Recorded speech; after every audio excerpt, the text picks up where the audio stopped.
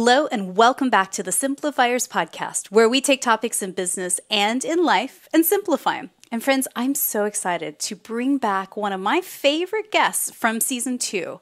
Her name is Terri Cole, and I know you're going to recognize her voice as soon as she starts speaking because she is going to give us the real truth right now.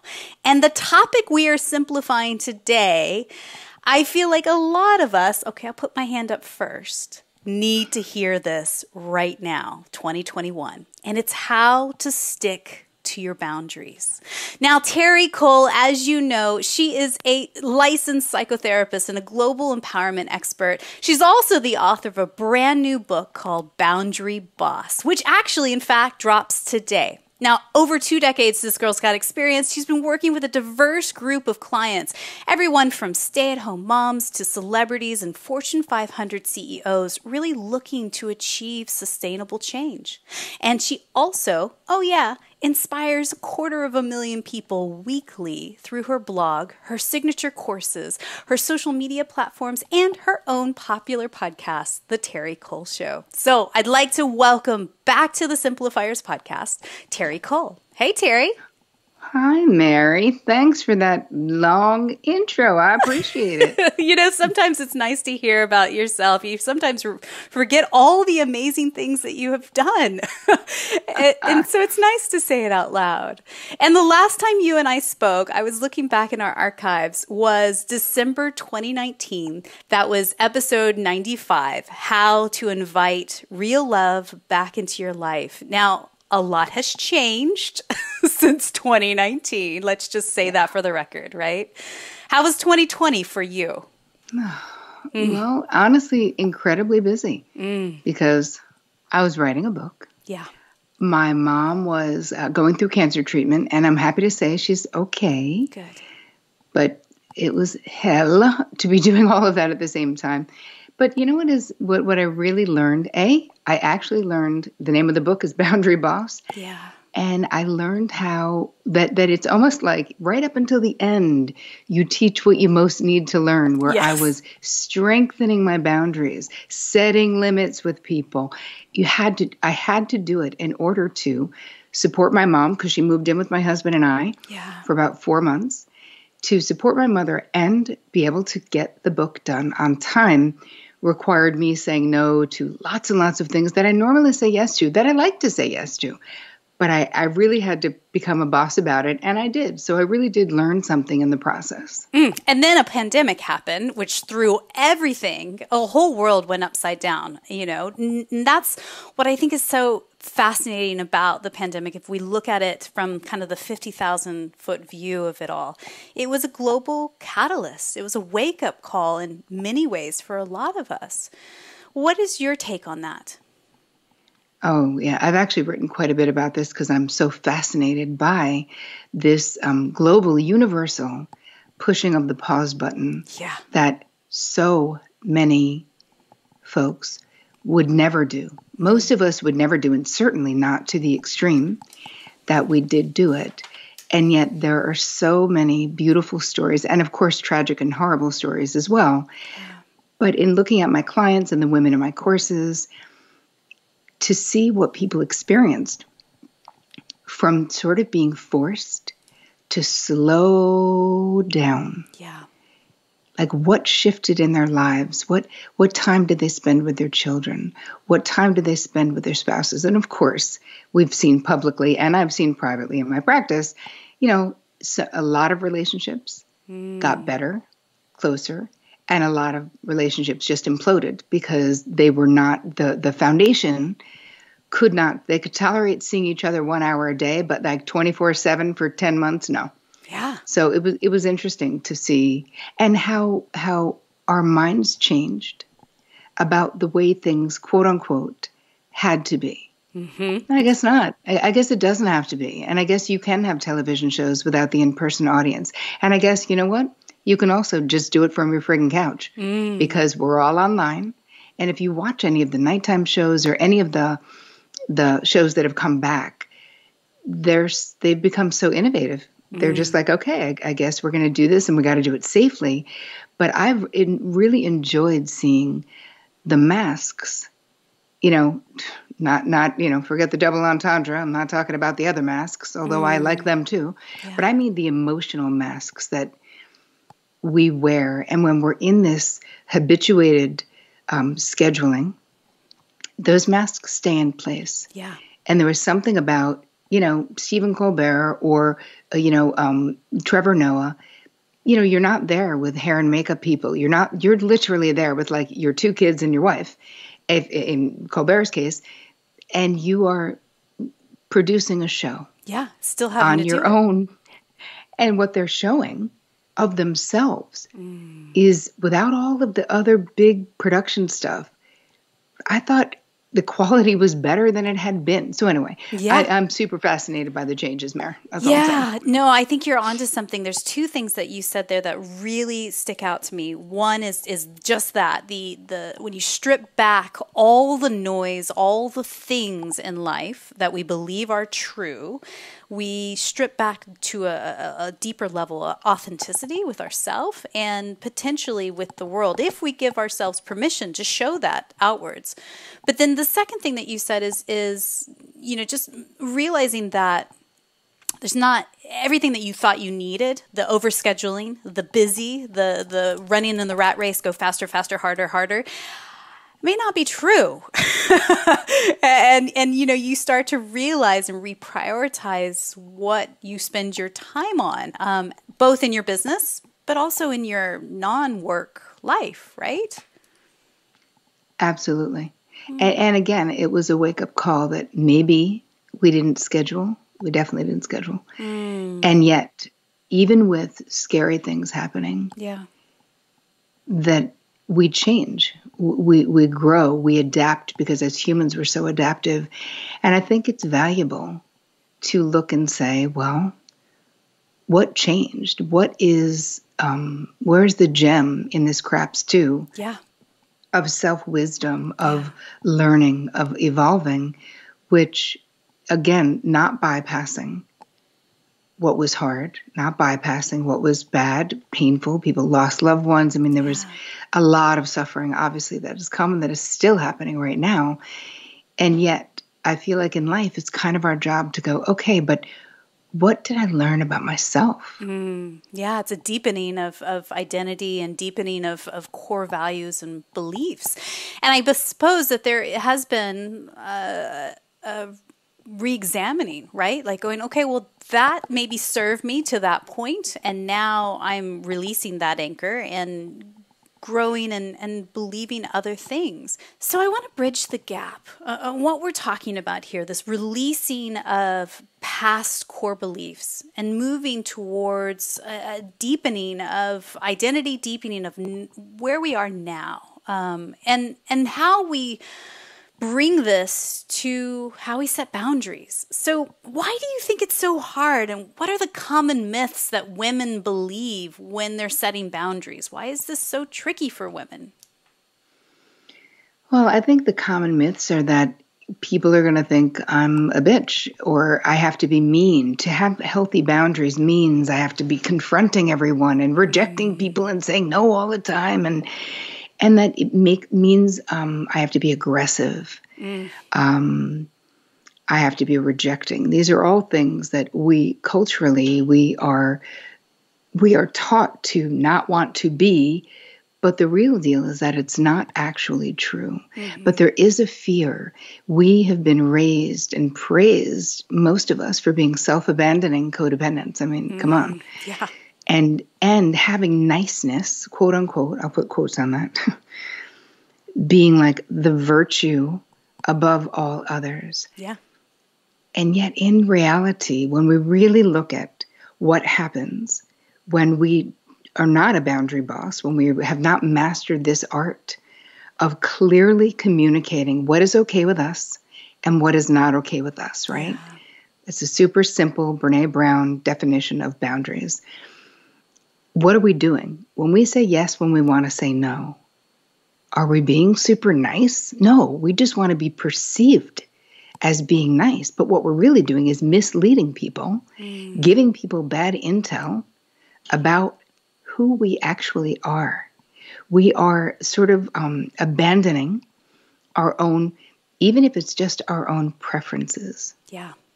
Right? Where how many women do you know, and how often in your own life have you been like, I'm easy, no fuss, no muss, you know me, it's all good. Mm-hmm. And I want to be like, is it? Why is having no opinion good? Or why is not prioritizing your preference good? Why is it viewed as like a pain in the butt to say, you know what, I actually had pizza yesterday, I really don't feel like having that for dinner, can we do something else? That's literally just asserting yourself. But what you're doing in the process is allowing people in your life to authentically know you. Mm-hmm. Yeah, and it makes me think of just being a good girl, how you were raised as a child, oh, just be a good girl, don't speak up, don't act out, blah, blah, blah. And there's that kind of just nonsense that I remember. I mean, I was a kid of the 70s and 80s. That was certainly, I lived in a pink kind of room, and my brother had G.I. Joes and all the things, right? So I don't know, is that stuff happening now with parents? I mean, I have kids, and I'm very well aware of genderizing my responses or what I'm saying. And so I'm very sensitive to it. But do you think that that's still happening now with other parents? Well, here's the thing. I wrote this book really for women, humans of all ages, but it's geared towards women because I am a female empowerment expert. Yeah. And we are of an age where we do have kids. And even if we're being aware of it, how are these outdated, unconscious belief systems still working to our detriment in our adult lives? Yeah. So I almost think it's less about, yes, I'm praying, and I believe that this book will help stop the cycle of this, giving our daughters and sons the disease to please others, because it is not ultimately pleasing. But I'm really talking about those of us, women, 20s, 30s, 40s, 50s, 60s, even 70s, who we're left with sort of the toxic fallout of these unconscious belief systems that are basically hidden in the basement, right? I call your unconscious mind like the basement of your mind. Yeah. And it's so much of the time women come to me, whether it's in my practice or whether it's in my courses, and they're like, I'm unfulfilled. Like, I don't get it. I have all the things. I'm in a good marriage, financially on track. Kids are doing good. Why? Am I thinking, hi, is this all there is? Because that's the way that I feel.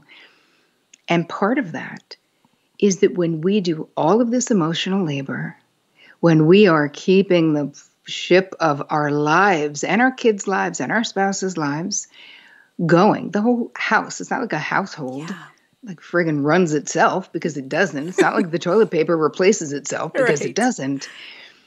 And when we prioritize everyone else's needs above our own, what I find is that you're left feeling empty, because the question, is this all there is? I can tell you the answer is no. And that it's a much more fulfilling experience when you master this art of boundaries, when you become fluent, when you raise your boundary IQ, as I like to say. But I want women to think of this as an actual language. So you don't have to shame yourself like, why am I not fluent in Mandarin? You know what? To be fluent in Mandarin and to be fluent in boundaries, you need someone to teach you. You need the basics. You need a step-by-step process like, oh, this is the beginning. Oh, and now I learn this, and then I learn this. And then I slowly but surely make small changes in my relationships that will really add up to massive transformation. But it isn't like you're going to suddenly be a different person. And it's not like you need to know this. Like that, a lot of women are like, what's wrong with me? Why is it so hard for me to say no when I want to say no? Yeah. Why can't I accept help? This is another disordered boundary experience. Why am I doing it all alone? Why am I exhausted? Why do I overgive to other people and then I'm bitter? Like, these are all examples of disordered boundaries. Yeah. So I really want to dive deep into what you call the boundary blueprint, the how. But before we get there, talk to us about, as you were writing this book and doing the research and listening to your clients, like what is happening on the psychological side, like the underbelly of this, of why we don't sometimes set those boundaries for ourselves? Well, the boundary blueprint itself basically is a configuration, right? This is a paradigm in the unconscious of your mind that really was planted in childhood, not intentionally or unintentionally. It's just how it is, where we learn from our family of origin, the culture we grew up in, the country we grew up in, the socioeconomic class we grew up in. Yes. We all had rules of engagement. We all learned how to relate to boundaries from other flawed human beings. And within family systems, what ends up happening with your boundary blueprint is that it gets handed down from one generation to the next, like this is how we behave, this is how we relate in relationships, this is how it is, as opposed to this is just how we've done it, which is actually what it is, right? So if you don't reveal, and part of the process of the book, a big part of it is revealing your unique boundary blueprint, because yours, Mary, and mine, totally different, because we all have these different familial experiences and, configuration of families and all of that stuff. So the first thing we do is reveal what it is. So then you have conscious choices to go, oh, that's really, see, my mother was passive aggressive when she had something negative to express and when she wanted us to know her displeasure. Oh, but I don't have to do it that way. I just realized I can actually use direct communication and say what's on my mind. And you may be listening to this and going, no, I don't do that. I promise you, you answer those questions. I've got some really powerful questions. It's a pretty extensive thing in the book itself, but we could do a couple of the Yes, please. We could do a couple of the lighter ones. Yeah. Where we all swear we're not going to do whatever mistakes we think our folks made. We're definitely not doing them. But here's the thing. If there is no intervention, it really does become our default, unless we put a lot of energy and bandwidth into saying, for some folks, they go, my dad was an alcoholic, let's say. So then they just don't drink at all, right? So that's different than this, because you don't know how you're going to behave in a parenting situation until you're in a parenting situation. Yeah. And if you've revealed all of the corrupted boundary data that our family lovingly passed on to us, and again, in the book and in my teachings, we're not blaming your parents. We're not blaming anyone. We assume everyone did the very best they could with the consciousness they had at the time, right?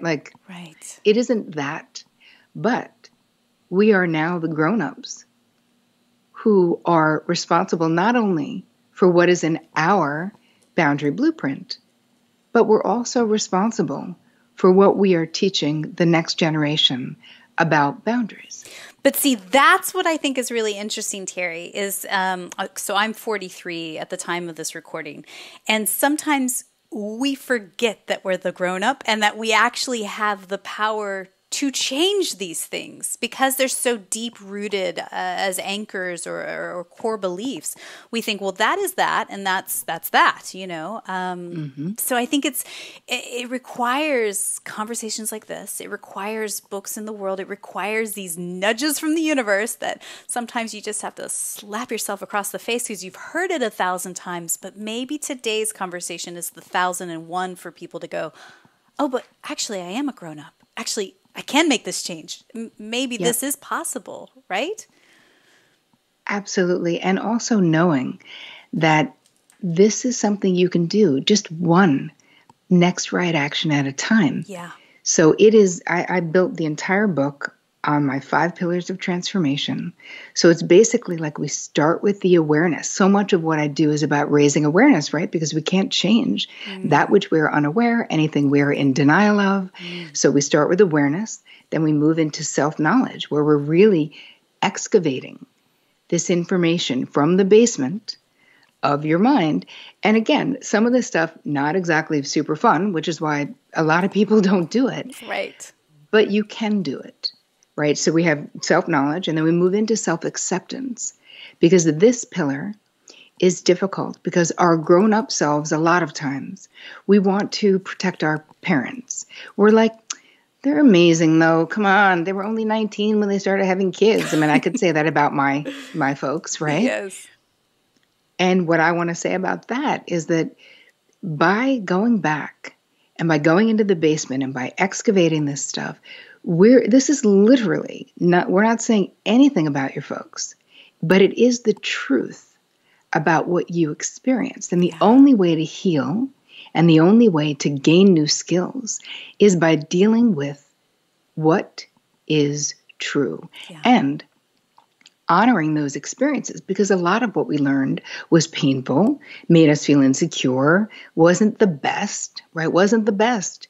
So you can love the adult you can love the grown-up parent if they're alive still, great. Yeah.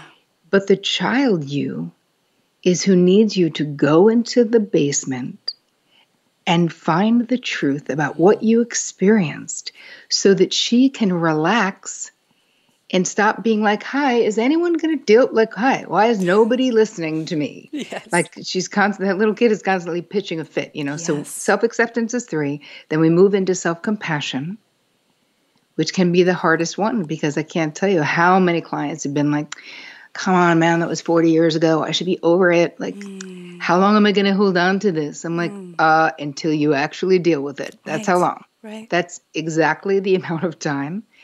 Honor. And then we can integrate, and then we can release, and then we build a new boundary blueprint based on what you want to create in your life, based on the types of relationships that are worthy of you, your most authentic self. Yeah. So I feel like there's this very laid out step-by-step process that I create in the book so that you cannot get it wrong. It's so like, here's step 1. Yeah. Now you're going to do this. In the book, I have these things called back to you. Every concept that I go, okay, back to you. Here's some questions for you to think about right now. Because reading about this stuff is amazing and great and interesting. But what moves the needle, what changes something, is readers, listeners, anybody being able to go, oh, okay, that resonates for me in my life right now. Oh my gosh, that is the beginning of transformation. Yeah, I really love how you break it down in those 5 pillars. And I remember this from our previous conversation as well. I mean, I think that there is power in acknowledging, processing the emotions and feelings and things that come up, and then, choosing a new thought. You can't hop, skip, and jump over any of those steps as you have in the 5 pillars. Like, you can't just go straight to the end. You have to go systematically through it in order to really replace an old thought with a new thought, an old belief with a new one. So, yes, and wait, hold on. The 5th pillar, which I didn't say, is self-mastery. Yes. Self-love, self-celebration. That's all in the 5th pillar. Okay. Yes. So let's talk about some of those questions. If we were to do a little mini exercise of starting to rebuild that boundary blueprint, what questions would you have us answer? Well, you would first say, just look overall. How were boundaries handled in your family of origin? Yeah. Right? Was the family very enmeshed? Or was there it allowed that you be separate? Could you have a separate opinion from the people in your crew? Or was it like groupthink only? Yeah. And would you sort of be in trouble if you didn't agree? Were you allowed to have separate space? Some people didn't because they didn't have it, but that's a physical, right? Because boundaries are not just emotional in what we talk about. You have the categories of boundaries, right? We have physical boundaries, emotional, mental, there's spiritual boundaries, sexual boundaries. Yeah. And all of those things, if you look at your family of origin, right, were people allowed to just take your things? That's material boundaries. Or was there respect? And did someone have to ask? So that all of those, you can think about, was one of your parents a people pleaser? Did you see, was it modeled behavior for you? Yeah. Someone saying yes when they wanted to say no. It's so interesting to think about how deep-rooted some of this stuff really can be. And, I encourage you, if you're listening to this conversation right now, press pause. Like, actually do the work that she's suggesting. Set a 7-minute timer, get a journal out, and actually answer that question that she posed. Go back, rewind, listen to it again, and set it all up. Again, all the things that we talk about in today's conversation are in our show notes at thesimplifierspodcast.com as a resource for you as you go along and do the work. Because maybe that's it. Maybe the 1,000 times we've heard all this, we go, yeah, boundaries, good idea, and we don't do it, is because we're not actually doing it. We're not actually giving ourselves permission and space to go deep.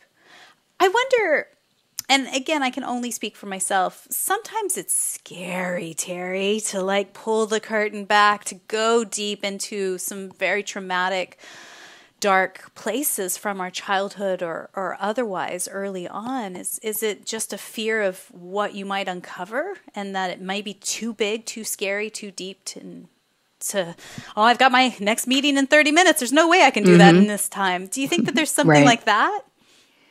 I think it's a combination. Of course, there's fear. And as human beings, we want to avoid pain. We're wired to avoid pain.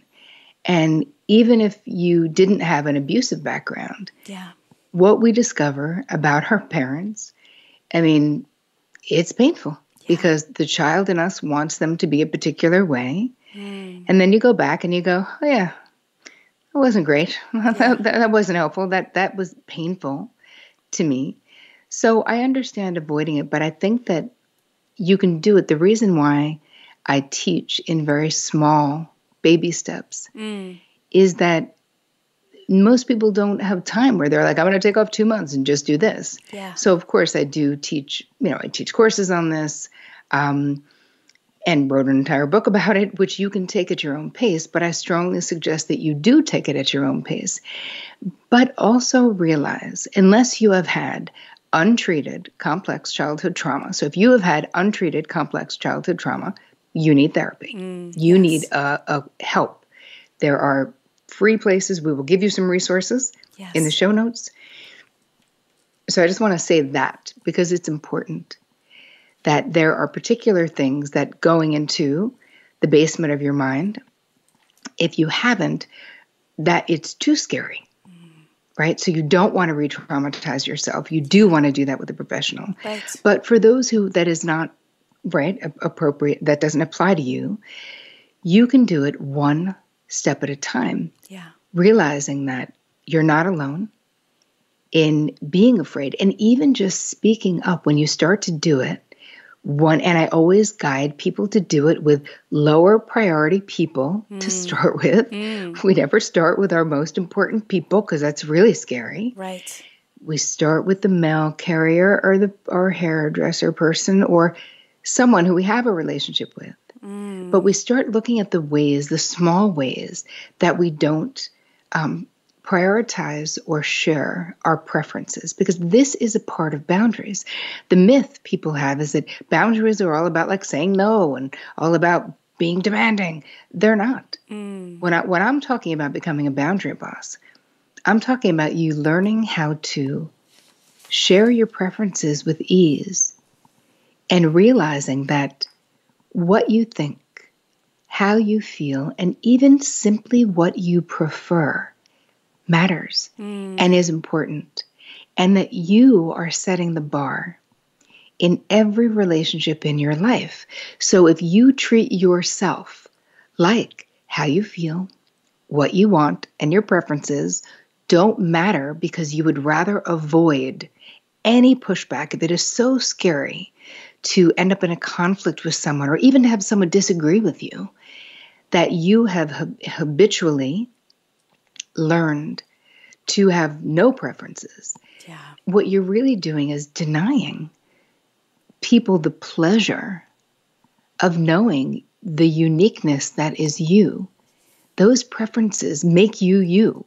And listen, not all boundaries are of the same importance, right? So I break them into categories. You have preferences, you have desires, and you have deal breakers. They're not all the same, right? With a preference, we can go, I don't feel like eating that tonight. And the other person goes, but I really, really want to, please. And then you go, okay. That a preference is not a deal breaker. They're two different things. Yeah.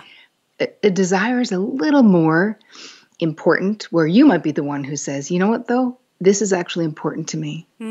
So I really need your support, or I would really appreciate you. I know I'm being difficult right now. I mean, I'm writing a book. I'm saying to my husband, hey, I know I have no bandwidth. And I really appreciate you picking up the slack the way that you are. And I really need you to do these other 7 things because I'm losing it and I cannot do them. And he's like, okay. Yeah. But acknowledging, asking, negotiating, being appreciative, right? That's more in the desire. And then the deal breakers, like we all have them and you got to honor them. But a lot of the times, if we were raised in families where how we felt didn't matter, if it was dysfunctional, maybe it was parent-centric instead of child-centric, which is the healthy way. I don't mean the child dominates the family. Right. I mean the well-being of the child is at the top of the consideration, right? In dysfunctional family systems, the well-being or the desires or the wants of the dysfunctional parent is at the top.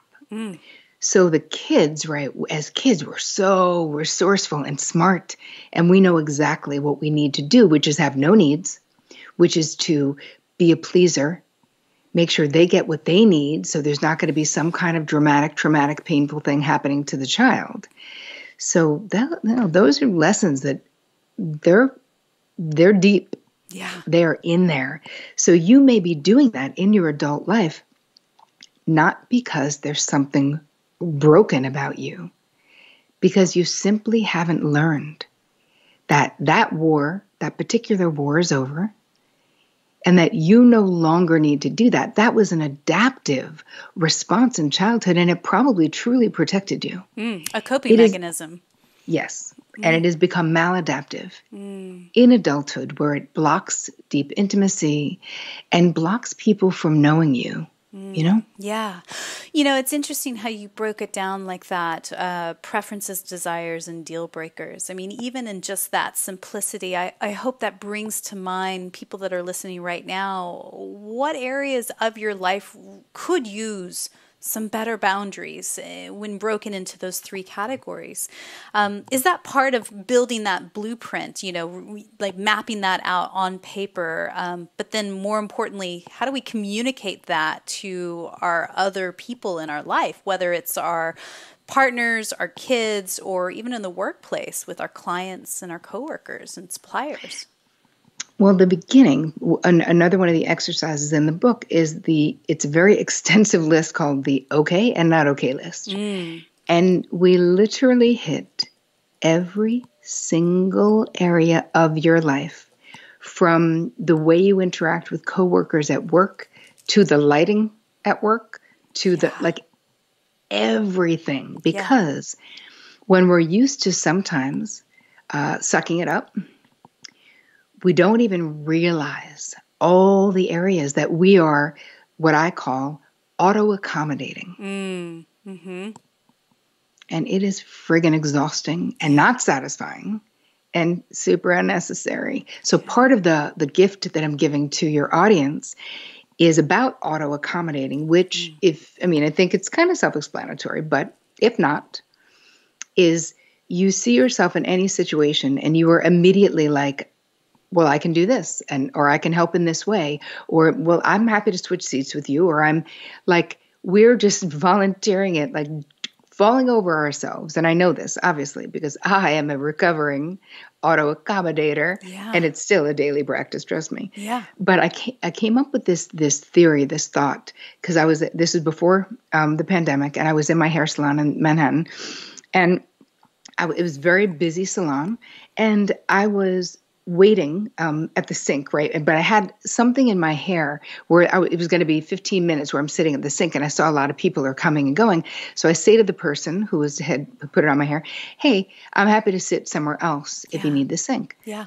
Now, and then she's like, no, we're good. We got it. And then I thought for the next 15 minutes while I was sitting there, like, wow, Tara, you can't even relax when you're getting your friggin' hair color done because you're too busy trying to better organize the sink flow for this salon that doesn't need you to do it and doesn't want you to do it. And oh my God, stop. So that was a realization. And then I was like, if I'm doing this here, where else am I doing it? Yeah. And where else is everyone doing it if you have this personality type? And so I quickly put up a blog and it went viral and it had 130,000 views of the video in like less than 30 days. And I was like, I knew I was onto something because we're so over it, you know? So then the better alternative, and I'm chuckling because I've been in that situation, I don't know how many billions of times, right? Like you are dead on to something. I feel you, I see you, I'm there with you, girl. Well, what is the better response is instead of asking her, do you want me to move? It's just saying, I'd like to move, right? Nope. It's being really clear that it's not your side of the street. You don't know that they don't need those other seats more. You don't know what the plan is, right? Yeah. It is to actually just keep my eyes on my own friggin' paper for a minute and have faith that the same way if I need something from you, Mary, I'll ask you. Yeah. You'll never have to ask me if I seemed a little cold, was I mad? No, you know why? Because I will not express to you my displeasure about something by acting it out passively aggressively. Yeah. I will use words. I will say, hey, to your face, I'm upset. I felt hurt. I was confused. I was frustrated. So this is what I'm talking about, that when we don't do that, though, it's easy to think that, oh, they're not asking me to move because they're being nice, but we're just projecting our crap onto other people. My feeling is, hi, let the salon run the sinks. They got it. They're good. They don't need me. And they don't need you. If you would actually, the only time you say, I'm moving to that other seat, is if you're uncomfortable at the sink. And you may say, hey, can I sit there? I'm uncomfortable. Right. And it's going to be 15 minutes and I would rather, and they say yes or no. Yeah. So it's talking true. That's the subtitle of the book, right? The Essential Guide to Talk True, Be Seen, and Finally Live Free. But talking true can also be as simple as that example. So for the gift for your audience, that was like the longest way around the barn. That's okay. Get back to the gift, which is that I'm giving you ideas of how you can protect your incredibly precious energy, right? Your spirituality, like your internal self. Yeah. And there's those of us who are highly sensitive folks, which is definitely me. Maybe you fall into the category of being an empath. So I'm giving you a really solid, it's like a 10-minute lesson and a beautiful guide of just ways that you can protect yourself and hold on to your energy instead of leaking it all over town, thinking you're doing a service to others when really you're not doing a service to anybody. And so that link is going to be in the show notes at thesimplifierspodcast.com, but you can also find it at boundaryboss.me/simplifiers. So all of that, again, is in the show notes. And you know what it made me think of, Terri, and it's so like, duh, of course, Mary, is that I do this with my kids. I've been saying it to them since they were little bitty, and they make fun of me sometimes, but you just say, just say with your outside voice what you want, need, desire. You can't just say it with your inside voice. You have to say it and with your outside voice. And it sounds silly, but it's exactly what you're talking about there, right? Yes, and it's actually really good training for kids because you're creating a sacred or a safe space for them to express themselves. You're encouraging them to say, listen, it doesn't only have to be what mommy wants you to say, because many of us were raised like, Where's my smiley girl? Right. Turn that frown around. Right. Where there were certain emotions and experiences that were just, you knew would get you rejected rather than get you the love of that parent, which of course is all we want. And so we learn to be, you wonder why there's all these people out there teaching this stuff and it's all hyper positivity, bypassing like everything happens for a reason. You're like, you know what is not helpful, Betty? That statement. After my mother just got diagnosed with cancer or whatever, like just stop trying to make yourself feel better about my situation. Yeah. And how about I'm allowed to just be like, this sucks. Yeah. When it sucks. Yeah. We don't have to be like, but it's okay. And yet that is such an ingrained response for many of us who were raised to be good girls, as you had said at the top, Mare. It's true. And, applying it to a work situation, going back to what we talked about at the beginning of like being afraid you'll be seen as a bitch, or that fear of like, oh, well, the client's going to fire me if I set this boundary or whatever. How do you overcome that stuff? What would you give advice for there? Well, part of it is the more fluent you become in the language of boundaries, the less daunting it is. Part of why we have these exaggerated fears of speaking up is because we don't have the skills yet. Yeah. And I give you so many. Oh, actually, and in the gift, I'm giving you some boundary scripts. Yeah. That's the third thing that it was the boundary scripts. So that you go, okay, so this is like a sentence starter. I can make this my own. Because so much of the time we just don't say it because we have these exaggerated fears of what will happen. Yep. And then that makes the words just disappear.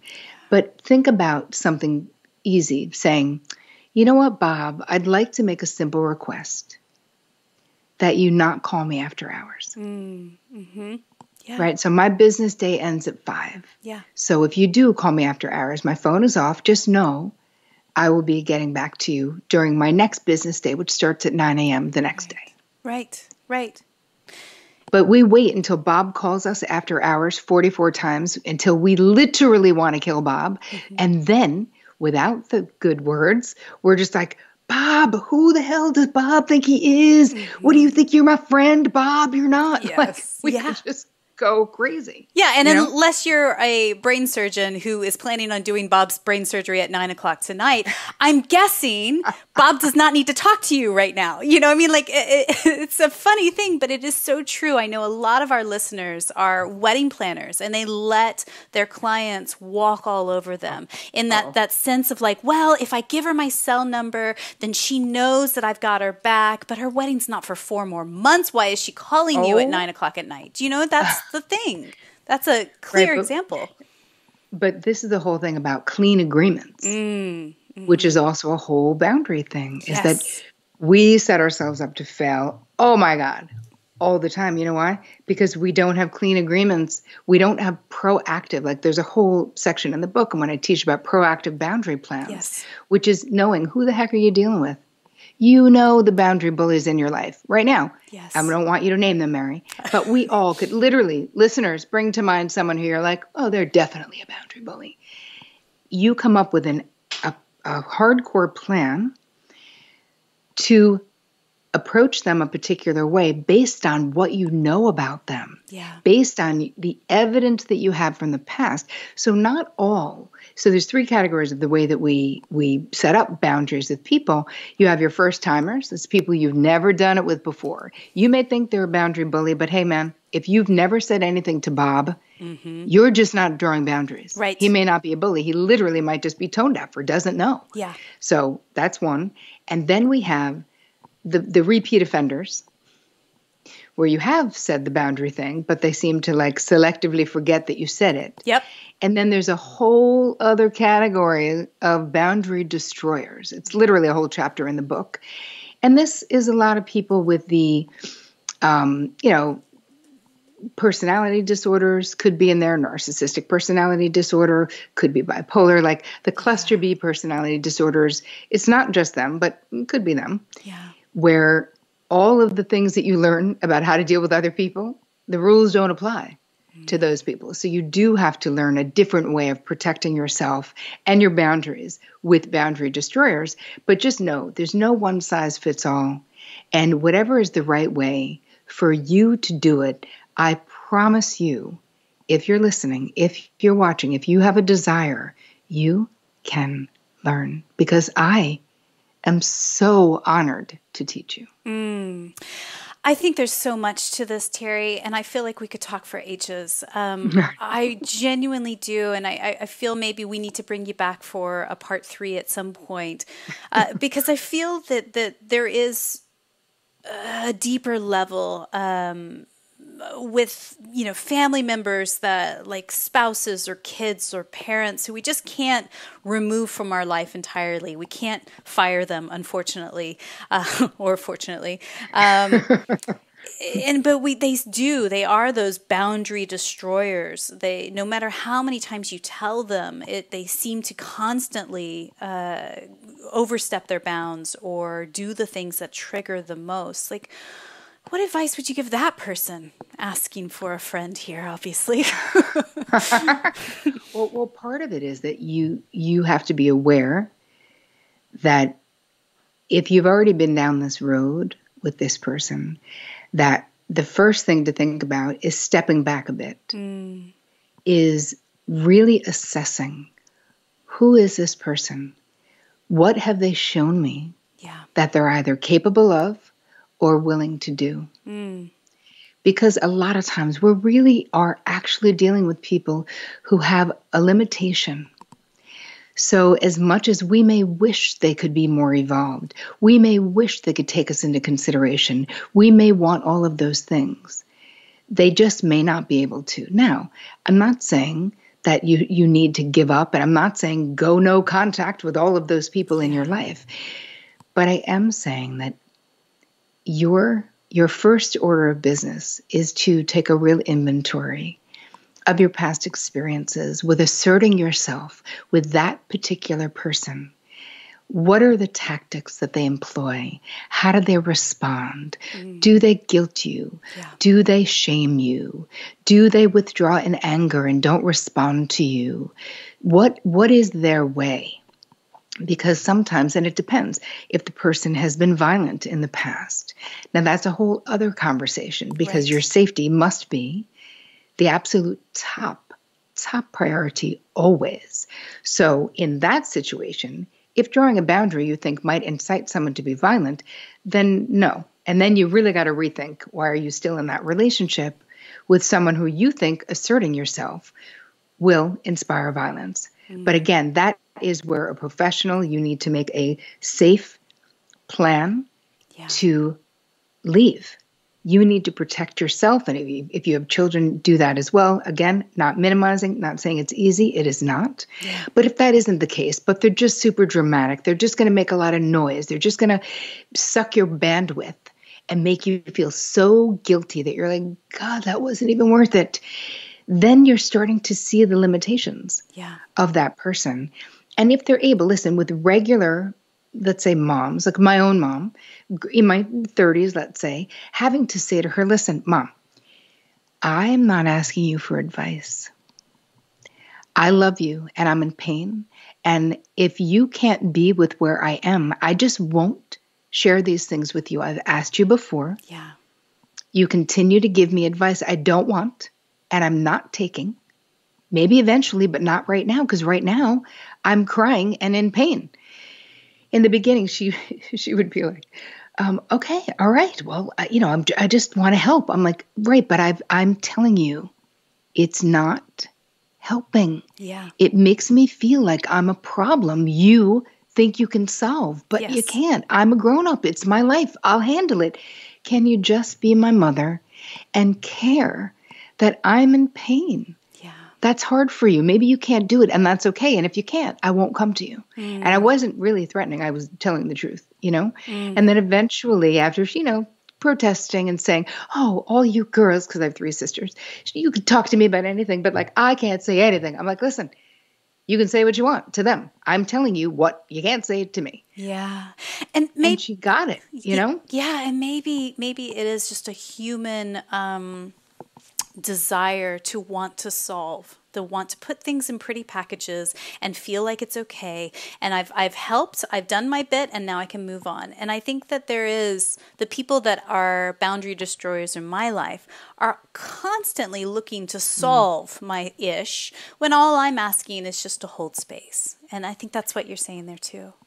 I am. And you know what? I give lots of scripts where you can set the people in your life up to succeed instead of fail by asking for what you want. I started saying to my mother, Mom, I'm going to share something with you. I'm not asking for input. Yeah. I really just need you to hold space for where I am right now. So can you please do that? She's like, yeah, she knows. Don't give me any advice. So I have 2 bits of homework for everyone that's listening. One is take this episode, share it with that person, because I think the last 10 minutes are words that those people need to hear, and you need to be able to do the scripts and recognize and rehearse and all that. That's part 1 of your homework. Part 2 is pick up this book. The book is called Boundary Boss, the essential guide to talk true, be seen, and finally live free. And like we said at the top of the show, it is now available in bookstores wherever you get your books, either online or at your local bookshop. And I think that this is the thing. If this is a thing that really is blocking your life, or has been something you've pushed aside and thought, well, I'll deal with that later when I've got time. There's never going to be when I've got time. This is the time to focus on it and really, truly make a breakthrough to the next side.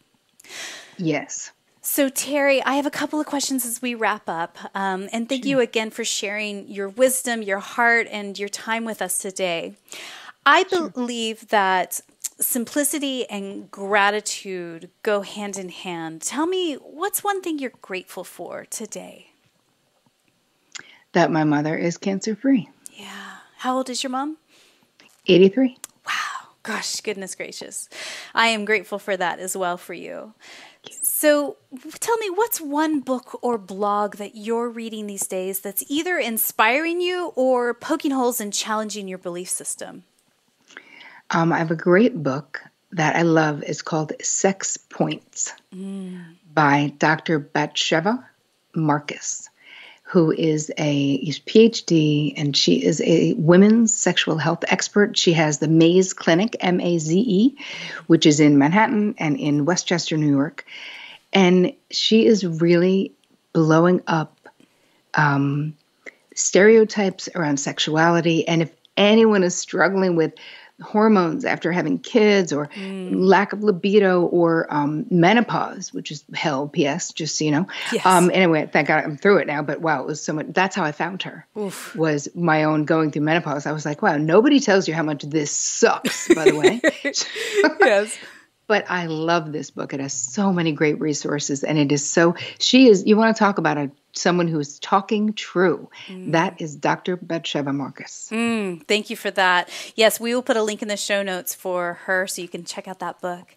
Tell us, who's one person in your network, somebody that you know personally, you just feel is up to brilliant things? We could shine a spotlight on him, and who knows, maybe we'll have him on the podcast one day. I love a newer friend of mine in the past year. Her name is Tori Aletto, and she is a therapist. And on Instagram, you can find her at New York Therapist. I think it's New York Therapist is her handle. Yep. And she is putting out so much thought-provoking, original thoughts around the way we relate to ourselves, self-love, emotional self-regulation, stuff I'm really interested in. But she's got a beautiful skill of taking these heady things and just making them very accessible. And every 2 weeks she does webinars.